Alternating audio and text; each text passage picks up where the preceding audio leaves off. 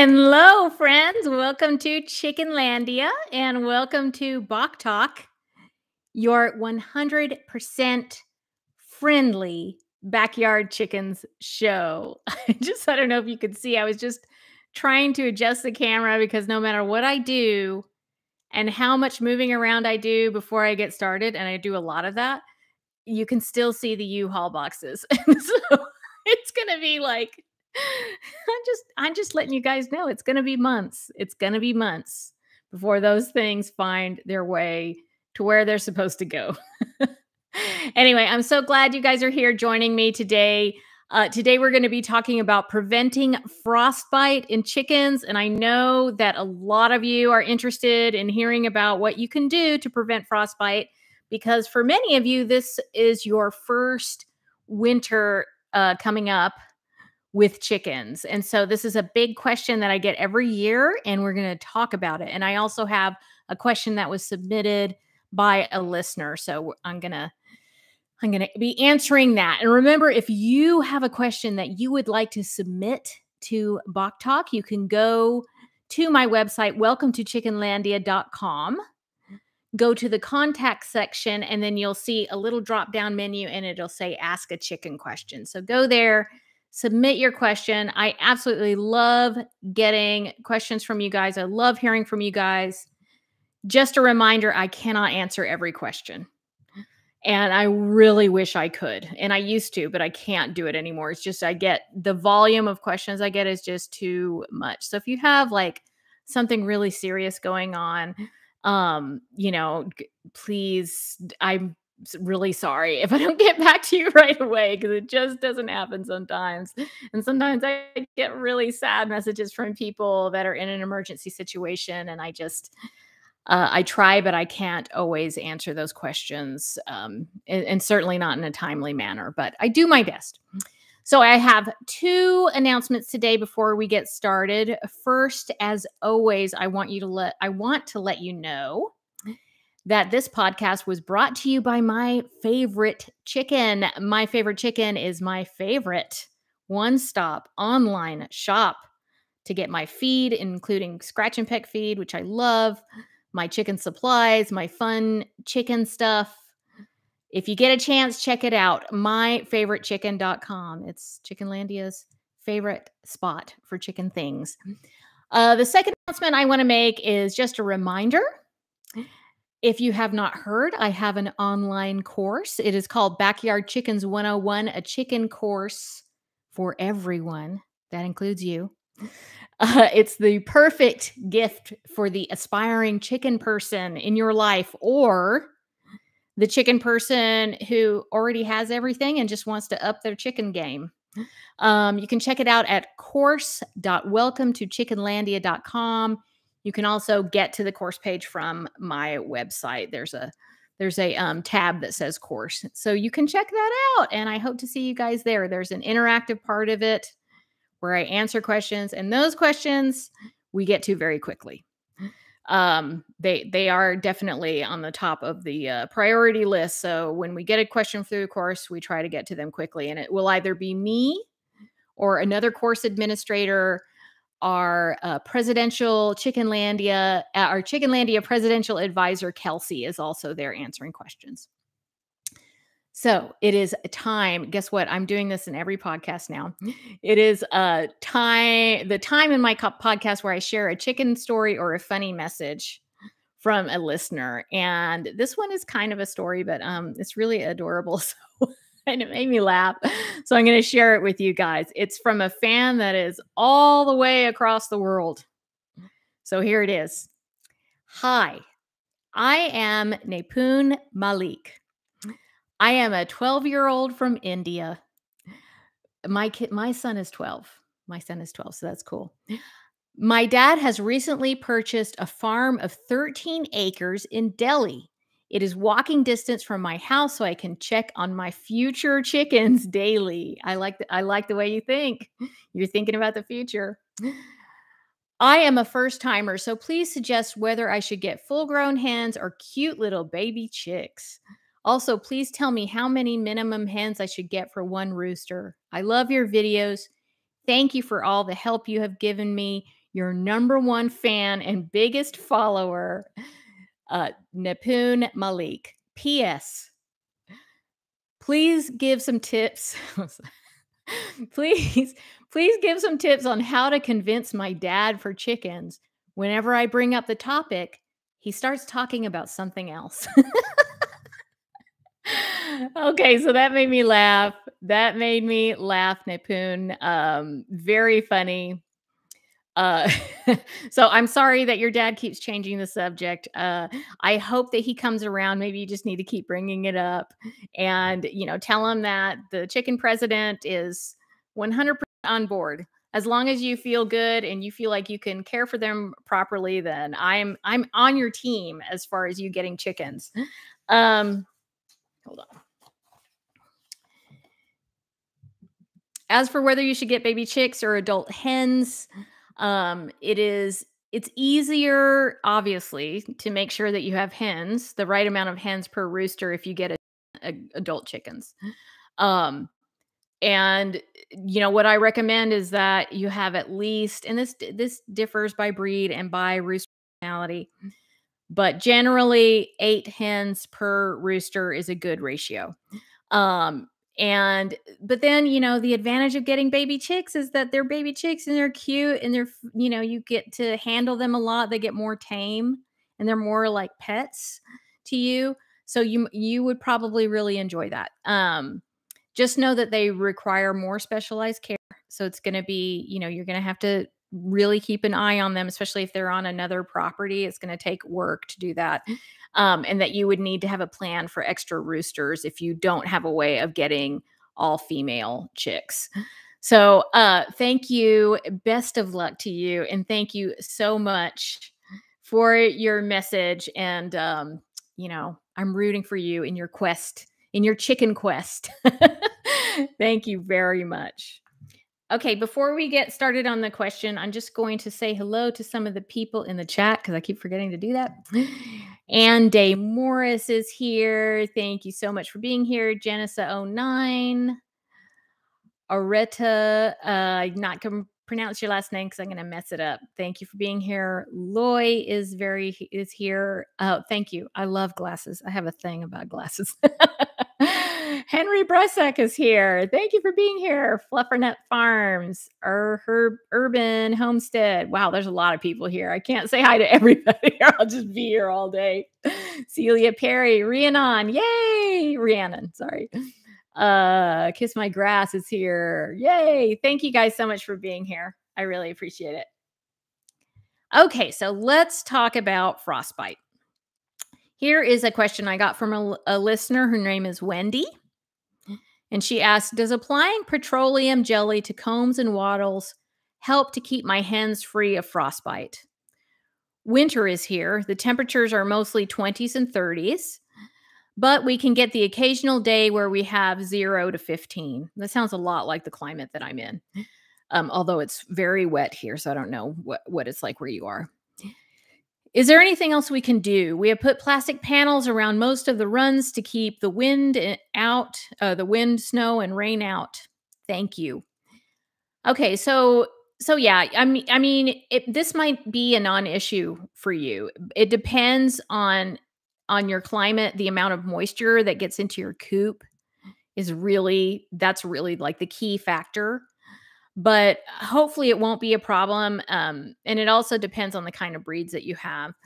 But the number one thing that you will have to do is keep your coop dry.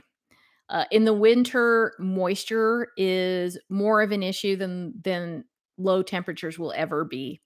Condensation is an issue, especially when it comes to frostbite. So we're going to talk about that more in a minute. In the meantime, obviously, have cold hardy breeds. That is very important. Generally, the cold hardy breeds, there's some exceptions, but most of them have like smaller combs and wattles. So they're just not as vulnerable to frostbite. Obviously, the larger the comb, like if you have that big floppy comb and big old wattles, that makes them more susceptible to frostbite. And that's why roosters get it more often than hens do. And honestly, I've heard mixed reviews about the Vaseline thing. And you can put petroleum jelly on, and you can put it on the comb and wattles. You can I know some people will put coconut oil, or another natural alternative to petroleum jelly. But basically, what you're doing is you're just creating a barrier, so that cold moisture doesn't get there and cause frostbite. And some people say it does nothing, and some people swear by it. But as with anything, there's so many factors that would go into whether, how well this would work. And a lot of it just has to do with the climate that you're in, the environment that you're in, the kind of coop that you have. So the direction I lean in is that if you are able to do it, and it's not like, obviously, if you have 50 chickens, it's going to be tough to do that. Uh, maybe you would find the ones just with the big combs and wattles and put it on them. But if you're able to do that, it's not going to hurt them.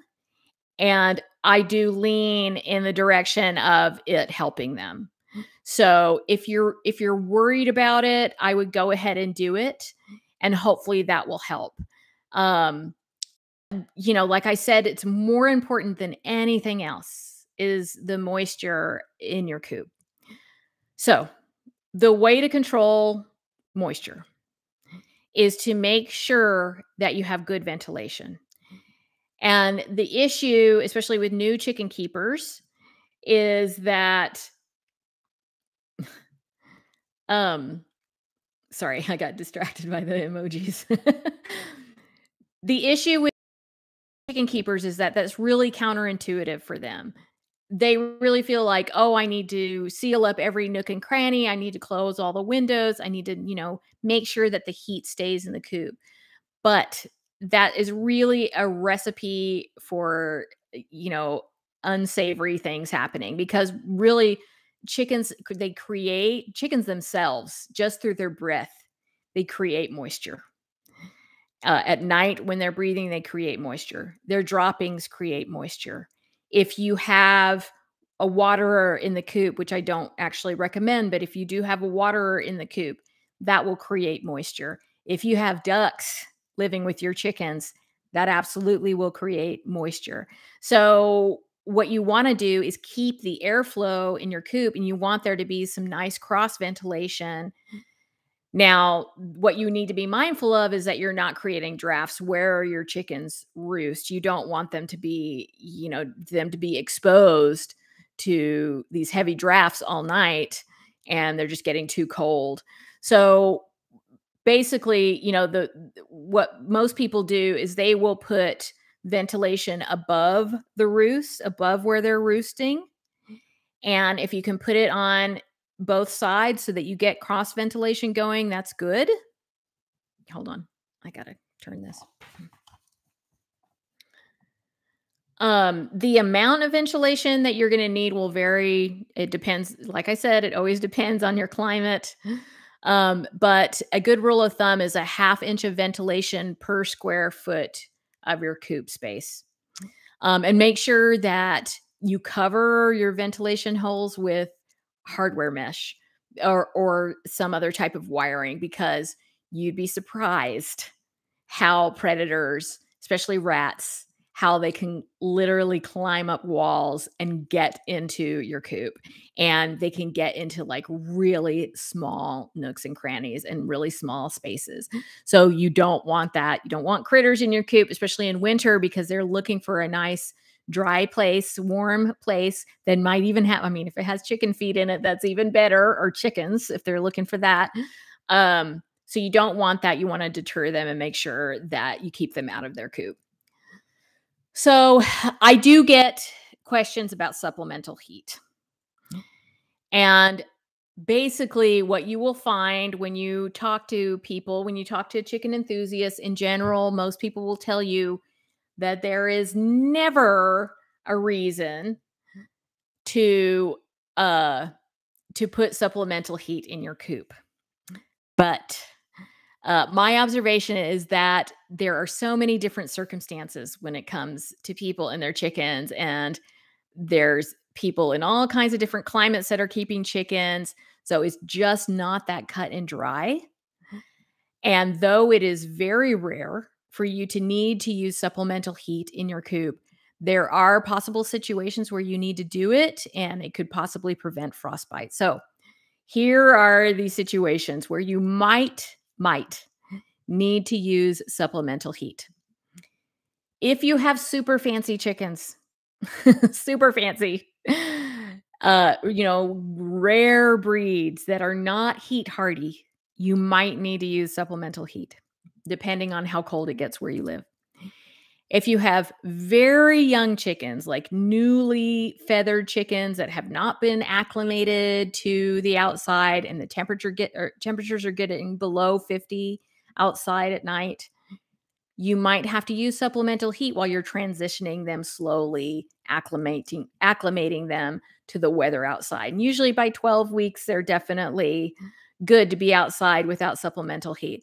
But you can't just, if there's a chicken that has a baby chick that is just fully feathered and not spent any time outside, you can't just throw them outside. You will end up with you don't want. If you have really old or special needs chickens, you might need to offer supplemental heat. I have very old chickens, and I also have special needs chickens, and I also have some fancy chickens, some funny little chickens in there. So I don't know yet what this winter is going to bring.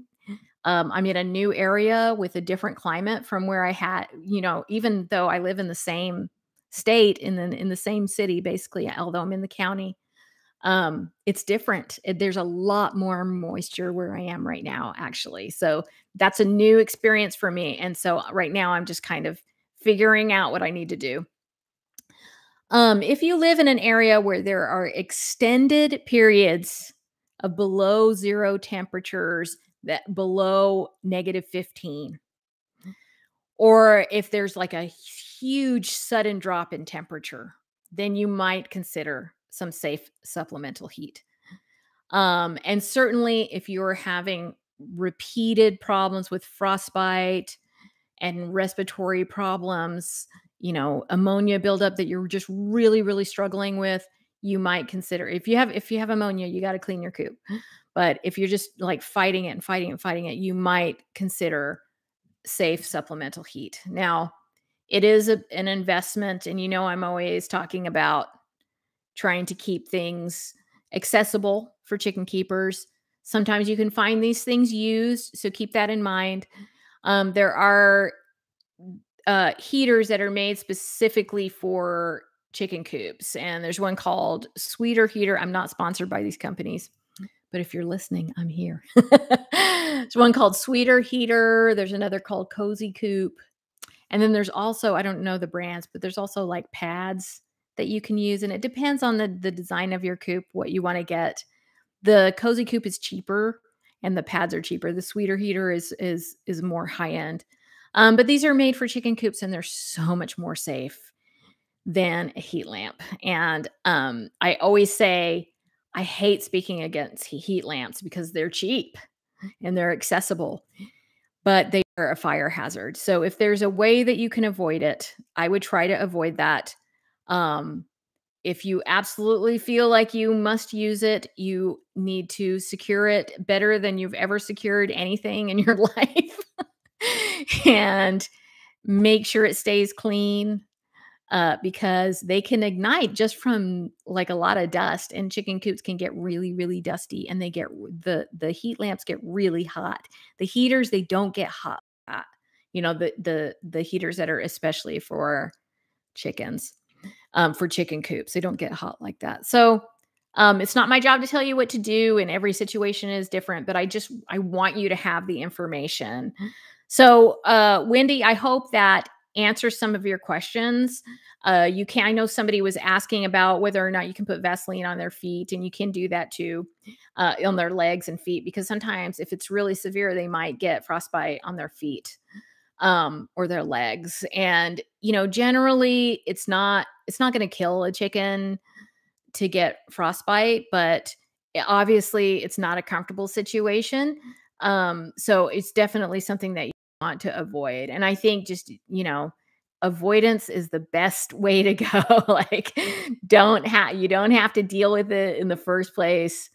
You can just prevent it, and then you don't have to worry about it. So I hope that this gives you some tips for the winter. I do have a video. Gosh, what is it called?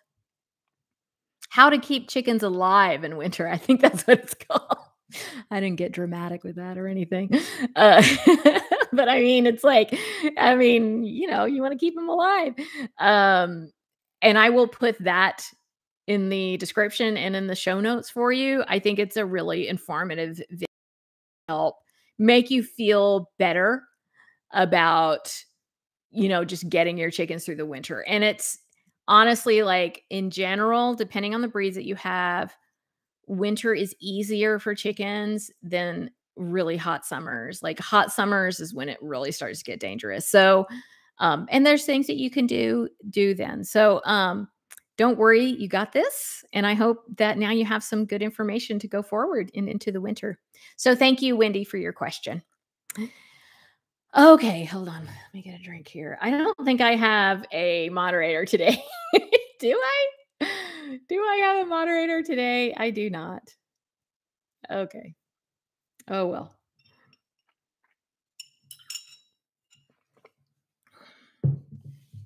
Oh, that's good. Our urban homestead, we get -30 temps here, and all I do is wrap my run with tarps. Not pretty, but it works. Yeah. Whatever works, do it. Um, and Celia says, my girls hate the summer. They much prefer the fall and winter. Yeah.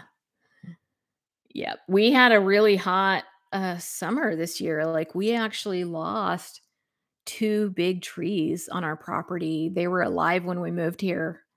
But they died. Like, we had about a week of really high temperatures, and like, high for here is like 95 or 100 degrees. That's really hot for here. And so we had an extended period of that, and we had two evergreen trees, and one of them was big, a big tree, and it died. And we just noticed yesterday, and it was like, ugh. Anyway. Okay, I am now going to open the chat for questions. If you have a question that you want to ask me, can you please post it in all capital letters so I can see it with my progressive lenses? Yeah. Write it in all caps, because the chat, just so you know, the chat goes really fast, and sometimes it's hard for me to see, and there's a lot of people here right now. So Jenissa Jenissa09 asks, how is Chickenlandia doing? Chickenlandia is very busy right now. I am heading into the editing phase of the book. So I'm working with the publishing company, and we're editing the book. So we're very busy, and I have been posting videos again. I'm doing these lives and turning them into podcasts. So we are extremely busy here. Obviously, so busy that I can't unpack. And then of course, I've got like kids and a million dogs and and chickens and ducks, and so Lori Anderson asks, if a chicken gets frostbite, will the frostbite fall off? It will sometimes, and even if it's really severe, I have seen chickens like lose their feet. So that would not a good situation. So that's why I always say, it's better to prevent it than have to deal with it. If you do have a chicken with frostbite, it's best. There's in some cases where you might want to put some ointment on it, but you just want to be really careful. You don't want to rub it or anything, because it can damage. The frostbite is actually, it can, there might be tissue underneath that gets damaged. So you don't want to do that. I would bring them inside and do the rest method on them. I'll post that in the description and in the show notes. It's just a protocol that you follow if you have a sick chicken or a chicken in shock or a chicken with frostbite.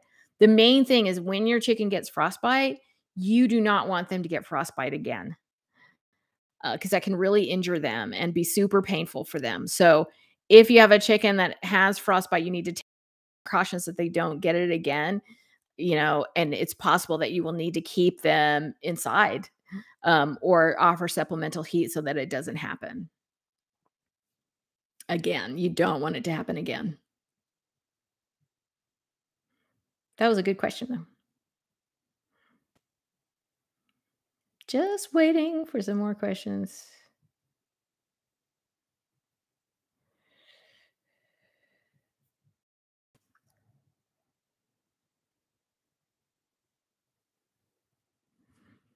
Henry Bresak has a question. Does drinking cold water harm or not the water heater? Okay, so I'm not completely understanding what you're asking. Like, um, is it bad for them to drink cold water? Is that what you're asking? Is it bad for chickens to drink cold water? Or should you use I think you're asking if you should use a water heater. I think if you can, like, what I have in the chicken yard is, I have dog bowls, heated dog bowls, and I use that because I have ducks, and so the ducks really need to be able to immerse their beak and face in the water. So that's why I have open waterers. You have to clean them more, but that's what I use.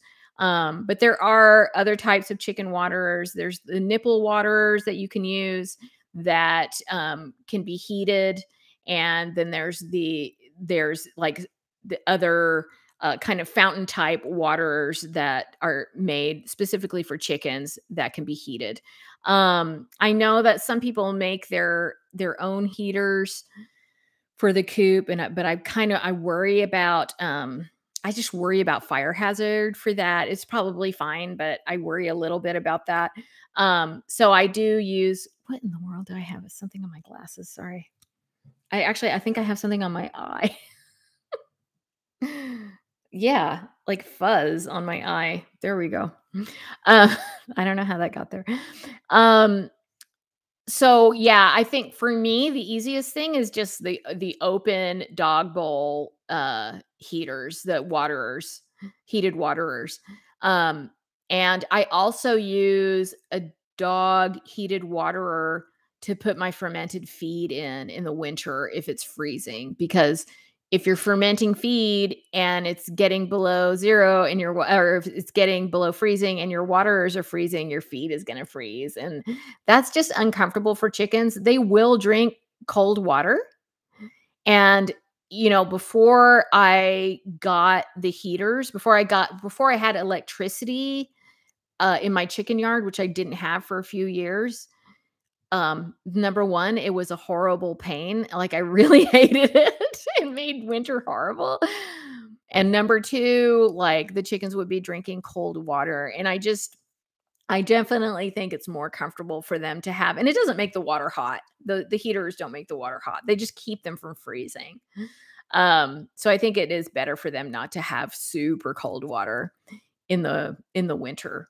But one way, the way that I dealt with freezing waterers is I just had to go outside several times a day and break the ice up and put new water into their waterers. And you can imagine that's a real pain. So my vote is for heated waterers if you can swing it. Our urban homestead asks, one of my chickens is just now molting. Everyone else is done. Will this harm her? I don't think it will harm her. If it's really cold, you might this could be, one of those circumstances where I would consider her special needs if she's like has no feathers, like, cuz some chickens, they just molt really fast, and certainly if they're good layers, it seems like they molt faster. Um, so if she's just like bald and it's in the dead of winter, I might consider her bringing her inside, and I would just give her, some extra nutrition. If you can, you can give all of them a 2-week course of vitamins, electrolytes, and probiotics, and you can just get those packs at, the farm store. Um, and or you can and you can give them a little bit of extra protein. I like to give them just, leftover scrambled eggs from breakfast. You can give them mealworms or grubs if you want to buy them treats. Don't go super overboard with the protein, because a lot of people will do that, because that can mess up their digestion. So you don't want that, but a little bit of extra protein is a good boost for them when they're molting. But she's going to be okay. Just keep an eye on her and do the rest method if you need to. If she seems off, or if she's just having a really tough time, bring her in, give her a little bit of TLC, and make sure that she's doing okay.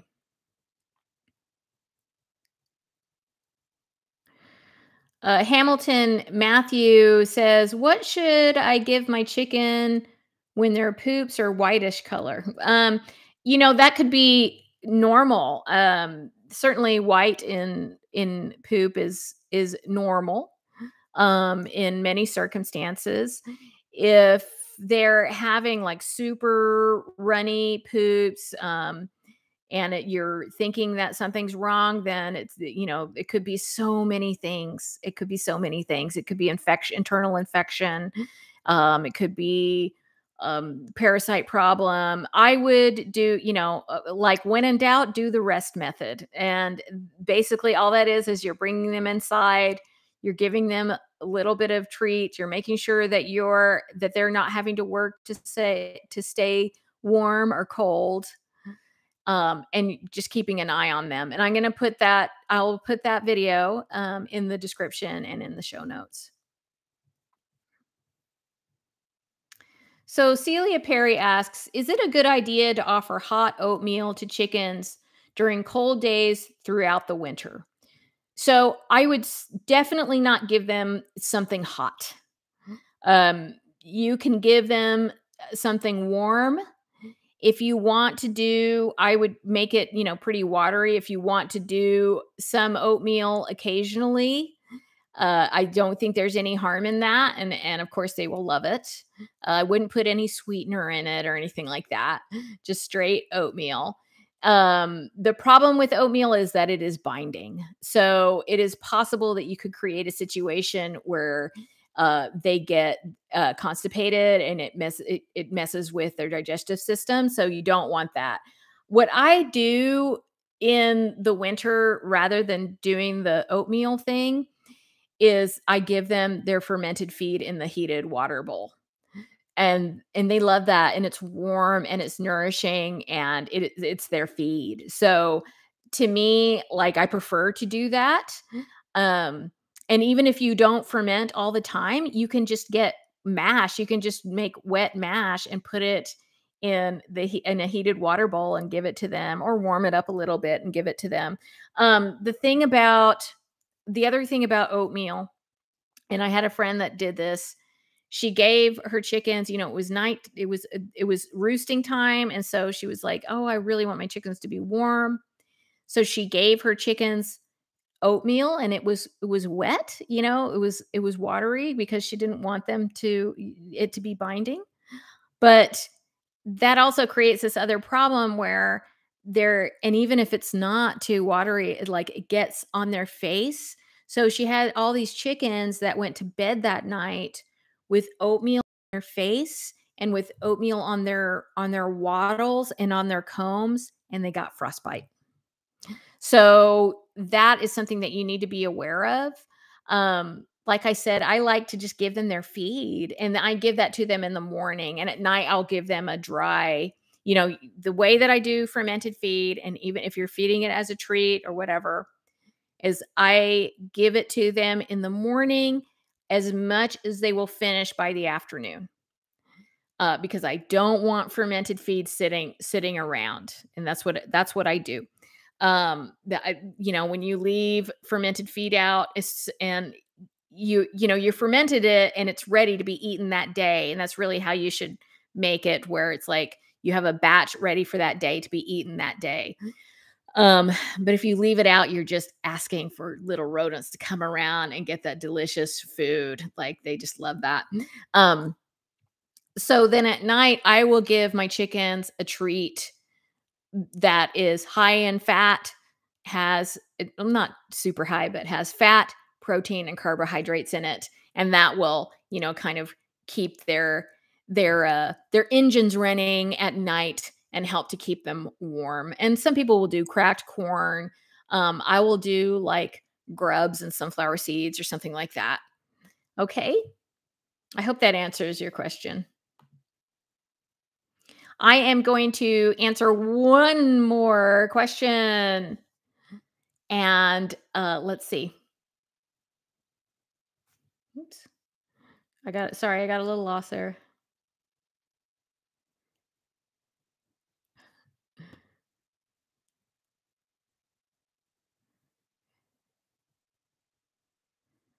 Hold on, guys. Since I don't have a moderator, I'm just like, where am I? I think I'll give my chickens dry feed until spring. It makes sense, It's harder in the winter to deal with fermented feed, I confess. And I've been thinking about switching them to dry feed, because Scratch and Peck has one that has, I was talking about this last week. Scratch and Peck now has one that has grubs as protein, and it's a really good feed. So I've been thinking about trying that, but I think my chickens are going to get really mad at me. Okay, our last question is, oh God, I just had it and now I lost it. From Aretta, how much heat for the babies? Okay, so I get asked this question a lot, and what I will say is that it is better for you, rather than like having a thermometer and keeping a thermometer and just checking the temperature all the time. It is better for you to observe the behavior of your baby chicks and to make sure that they're comfortable. So if you, like, let's say you're using a heat lamp, if you have, there's brooders with that have they have panel heaters, and with that you don't have to worry about it. But if you're using a heat lamp and you have baby chicks, if they are all huddled under the heat lamp and they're kind of like getting on top of each other and they're peeping loudly, they are too cold, and you need to lower the heat lamp a little bit until they appear, like they're happy. If they are lined up around the sides of the brooder and it looks like they're trying to get away from the heat lamp and they seem kind of lethargic, they are too hot, and that's super dangerous for them. So that means that you need to raise the heat lamp a little bit so that they can get away from it. They don't have like so much. You don't want like blaring heat on them all the time, because that can be dangerous for them. What you want is for some baby chicks to be under the heat lamp sleeping, some to be pecking and scratching, some to be eating. You don't want to put their water or heat waterers or feeders underneath the heat lamp, because you don't want those things to get hot. So those should be a little bit away from the heat. And you will hear them peeping and making little noises. And maybe when they see you, they'll make noises or whatever. But you don't hear that like distressed call. And it's very distinct. Like you will know, like, okay, that's a sign of distress. That's a baby chick calling. What they're doing is trying to call their mom, which is you. So, and they're saying, I'm suffering something. I don't like this. I'm not comfortable. So if that's happening, you need to make adjustments. But if they're too hot, they might not be making much sound at all. So, baby chicks being too hot or too cold can cause problems. It can give them pasty butt. it can stress them out, which can lead to other situations. So it's good to just keep an eye on them. And if you want to, I do have a video about that. I will put that in the description and in the show notes for you so you can check that out. I just need a little bit of time once this posts to put that on there. Okay, guys, I know there's probably some more questions that I missed, but I thank you very much. And remember, if you want to submit a question to Bawk Talk, you can go to welcome-to-chickenlandia.com, go to the contact section and ask your chicken question. And you can also sign up for my mailing list. Then you will be a part of Chickenlandia Nation, which is the coolest chicken club in the universe. It's true. Uh, so I want to, well, I don't think I had any moderators today, but I do want to thank my co-producer, Kelsey Paulus. She's also known as the Chickenlandia Presidential Advisor. Thank you for helping me to produce this episode. Thank you to Talking Crows for editing this episode and to Double M Ranch for the wonderful podcast art. If you enjoyed this podcast, remember to rate and review it. That really helps me. It helps for Bawk Talk to get seen and heard, which is what we want. But the main thing I want you guys to remember is that you are always welcome in Chickenlandia. Bye. Thank you.